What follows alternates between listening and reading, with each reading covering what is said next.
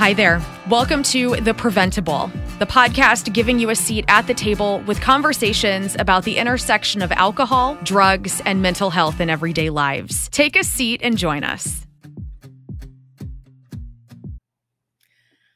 Welcome to The PrevenTable. With me today is founder of Sands Bar, Chris Marshall. Thank you very much, Chris, for joining. Thank you for having me on, Nicole. So full disclosure, this is our first virtual podcast. And when we decided to try this, we said, oh, who is a friend who's going to be very patient with us, who feels like an extension of us, but doesn't live in our neck of the woods? And we immediately thought, Chris Marshall. So thank you very much for agreeing to be our person for this. I am glad to do it. I think it's going to be really exciting, and I hope it expands your interviewers and the people you talk to. Awesome. We hope so too. So walk me back to the founding of Sands Bar. We've had Annie on to talk about Sands Bar St. Louis. Yeah. And we mentioned obviously you and the work that you've done, but talk to me about you as a person and that moment where you were like, this is it. So I stopped drinking when I was 23 years old in 2007. I just celebrated 15 years of alcohol freedom. Congratulations. Thank you. And as part of my recovery journey, I decided to go into counseling. So I became a licensed counselor. And through my work as a counselor, I encountered hundreds of people who were adults who were thriving, had good jobs, had great education, and otherwise great lives, but they just struggled with alcohol. And as I would talk to these folks, they would say the same again. They just felt like they needed a place to go that felt like it was fun and they could bring their people who didn't drink, that they wanted a space that felt equitable. And I heard that so many times that I just decided that it was worth me leaving the clinical world to go build this bar called Sands. Now, it's actually a brick and mortar in Austin, correct? Correct. Yeah. So in 2018, after doing a series of pop-ups, I found this great space in East Austin, and we've been there ever since. And it's been really cool to see people come into the space, return to the space, understand that this is a space that's just for them, right? This environment is about connecting. It's about growing together as a community. I know that you just were at South by Southwest, right? And that, in a lot of respects, is sort of where you got your biggest reputation, notoriety, I guess, at the beginning, right? And so it's always sort of felt like home for you. Can you talk a little bit about South by Southwest? Yeah. So aside from living here in Austin, which is like home court advantage. Yes. I started off in 2018 doing something I called Sober South by, because I recognized there was an opportunity where people come to Austin, they converge on this city, and it's the most incredible experience. If you've not been to South by Southwest, I encourage you to join, because the whole world literally comes to this city. And there is free alcohol, free food, free everything, but there's not a lot of alcohol-free opportunities. At least there wasn't in 2018. Right.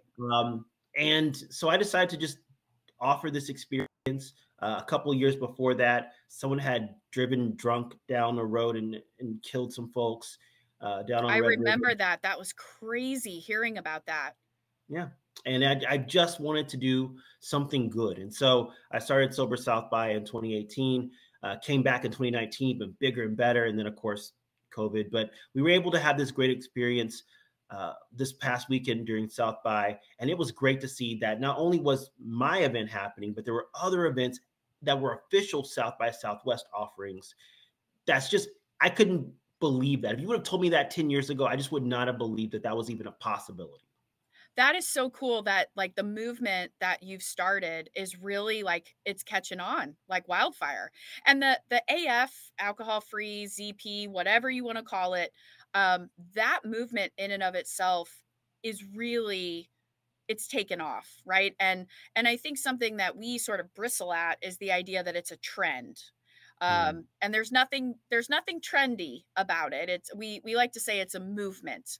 So can you talk a little bit about the growth you've seen in the marketplace and in the I guess even the vernacular since you started? Yeah, so unintentionally, I did not set out to start a movement or anything like that. I saw a need that was very personal to me. I had friends who died, went back and used substances that were harmful to them. I had no intentions of being a leader or starting a movement. It just sort of happened. And what's great about it, in my view, is that it's not just me. It's so many other people across the country and across the world, frankly, who are doing remarkable work. And I'm just one of those many people. Over the past even 2 years, we've seen an amazing explosion in non-alcoholic beverages and the culture that goes around non-alcoholic beverages. I think it's so cool to have great drinks, but it's really what's around the drink that makes it incredible. And we've seen communities spring up. We've seen meetups develop. We've seen all these wonderful concoctions of people just sort of like blending together like a perfect drink, just coming together, shaking things up and mixing together to create this culture that is the alcohol-free movement. So were you a bartender in a past life? Maybe in a past life, but not in this one. Not in this one. I had no bartending experience before I started Sands Bar.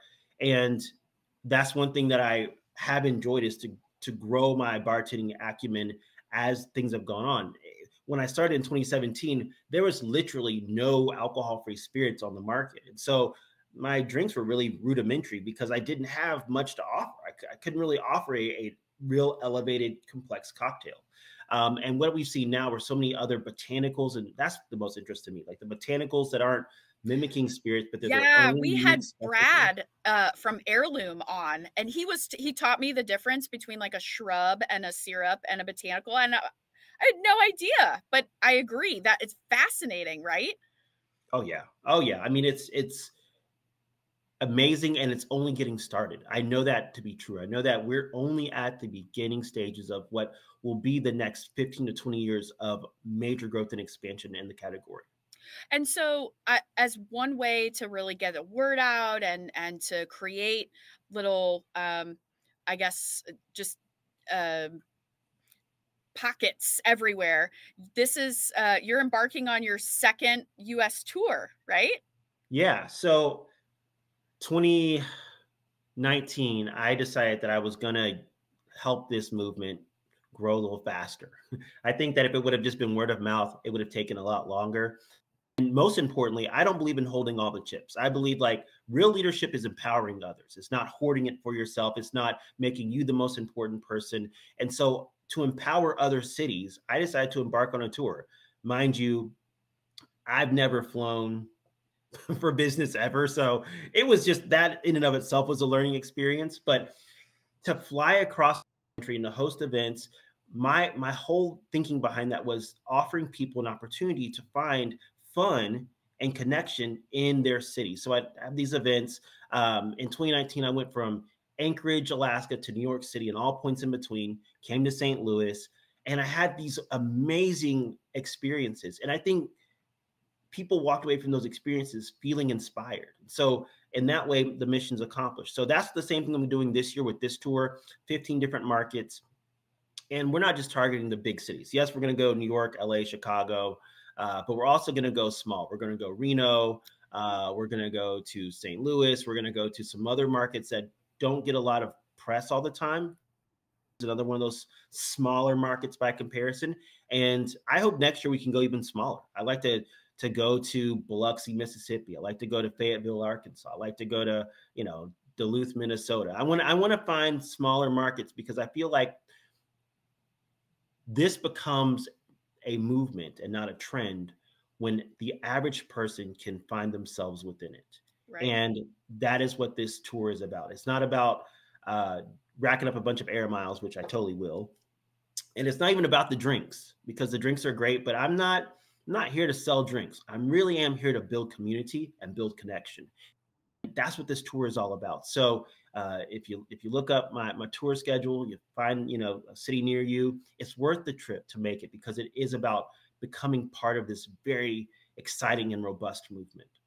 Well, so you've mentioned, and I hope it's okay that I'm picking up on this, but you've mentioned equity and really finding yourself in this space. And as somebody who knows you personally, but also follows your social, I was struck by not a different path, but maybe a deeper path that you took in 2020 and now into 2021, really about what it means to be a man of color who is in this space that is also part of the wellness space, which has definitely been whitewashed, and what community looks like in all of these spaces, right? And what it looks like for you specifically as a man of color, and how can you support other people of color who are trying to enter and be comfortable in your own skin and in this alcohol-free community. So I've been just really impressed by that. Not that it's about me at all, but I've been watching you and really learning a lot. I'm wondering if you could talk a little bit about why you wanted to go there and what you've maybe got out of some of those kinds of conversations that you have led and been part of. I think 2020 obviously changed the world, right? The world. Yep. I really do think that in history, in 100 years, we'll look back and we'll say before 2020 and after 2020. I think that is just the dividing line of our lives now. And in 2020, I had to reconcile with a lot of things. I had to reconcile with my identity as a Black man with the death of George Floyd. I had to identify, or reconcile myself with as a husband, as a father. Suddenly I went from, flying all over the country and doing all these wonderful events to being home and not having income for my family. I had to shut down the bar for a year. It really put into perspective what it meant to be me. There's a lot of things people think I am. People often project their greatest hopes and sometimes worst fears on me as a person. And I had to look inside and figure out what's true for me. And what's true for me is that I want to continue to inspire others. And I want to inspire others who may not see themselves in the wellness space, in the social media wellness landscape, right? Like they may just see other people represented and not themselves. And I wanted to be more open about that. Like, yes, I know you may see that I'm a Black man, but I also want to say that I am a Black man. And I'm very proud to be a Black man. And there's also room for everyone else. There's room for people of all colors, of all religions, of all sexual orientations. This is a space that everyone belongs to. And I just want to, in case you didn't get the formal invitation, I want to formally invite everyone to be a part of this. This is still so new, and this is still so new, and the great so big. The need is so great. I knew what you meant. There you go. So yeah, one more time. This movement is so big, but the need for people to join this movement is even bigger. And we need everyone at the helm. We need everyone finding their space, everyone finding their voice. I know that it can be discouraging to see everyone sharing their story and you feel like your story is not significant or your pop-up isn't, making headlines. Like do it anyways, because it will inspire someone else. And that's what I hope I convey as a leader, that this is about inspiring others, that our light illuminates others. I really appreciate the transparency that you have, not just here, but I feel like every time you talk about your journey, about your hopes and dreams for Sands Bar, like people get a feel for the real Chris, and I think that is really important. You have had a lot of really cool opportunities. Is there probably like beyond your wildest dreams, right? Is there one moment that sticks out where you're like, okay, can somebody pinch me because this is really cool? I mean, besides this one, of course. I mean, naturally. I mean, this is. I mean, right. This is like pinnacle. But I mean, when you really think of it, this is so emblematic of what this journey has been. I mean, what was it, 3 or 4 years ago? Yeah. We were talking on my way from work, and we were chatting about the possibilities of what Sandsbar could mean, and now look at this. You know, it really is. This is a big moment. But today's show had to be pretty cool. I mean, that's cool. That's cool. That's cool. Yeah, I mean, don't get me wrong. Press is awesome. I love press. But to me, the biggest moment has been seeing my kids walk into Sandsbar, and they don't have to question whether they belong there. They know that they belong there. I love when they can sit up on the bar and like make us something to drink. And we're gonna pretend like we're judging one of like a baking show, and they have this. Oh yeah. I like this, but a little too much pineapple. Like they have such a great time with it. Like that is my love. That is what I enjoy more than anything. And that's really the moments that I hold on to the most. Of course, having these events across the country has been great. I mean, it's been incredible to see people just taking a chance and putting themselves out there and being nervous and feeling those butterflies of going to a social experience sober.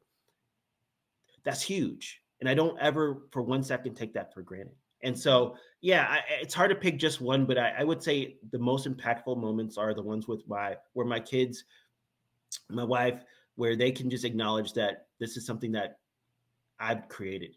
Like those are big moments. That's really cool. So you've mentioned the tour. That's obviously huge. I also know you enough to know you're an ideas guy. And sometimes the ideas, like, they happen and they take off. So is there anything that you can talk about that you'd like to talk about that's next, the next chapter of Sandsbar? Oh my gosh, so many. I mean, I'm just like, what am I contractually obligated not to? I know, right? I can't talk about that. I can't talk about that either. But I can talk about just the rest of this tour. I can talk about that. Talk about Sandsbar Academy, which is a 10-week course designed to help people achieve their dream of opening a non-alc business. That is going on. The next semester of that starts in June. So if people are interested in, joining this movement and building their own alcohol-free business, but don't have the money to get started, Sandsbar Academy is a beautiful way to do that. But yeah, I got some other things that are happening that are pretty cool. So stay tuned, as they say, huh? Yeah. So if people want to find out about Sandsbar Academy or the tour, where would be the best place for them to go? So they can go to the sandsbar.com, the website, and all my information should be there. I think it's pretty easy to kind of navigate the website. But you can also email me at sandsbarinfo@gmail.com. If you have any questions about anything, if you're just like, oh my gosh, how do I do this? How do I make this work? Just send me a message. And Instagram, you're pretty active on Instagram, I would say. What's your handle there? It's Sands_bar. Sands_bar. Chris, thank you so much for pulling up a seat at our table, dishing about kind of the origin story of Sandsbar. We are so grateful for everything that we've been able to accomplish because of our association with you and everything we've learned from you. I know Annie is a superstar, and I know that the things that we've all learned from you along the way have been really instrumental. So thank you very much. Cannot wait to see you in St. Louis. See you in St. Louis. Excellent. So see you April 1st. If you like this conversation with Chris, if you want more, please consider rating, reviewing, and subscribing to the PrevenTable podcast. Thank you so much, Chris. Really appreciate you. Thank you, Nicole. See you soon.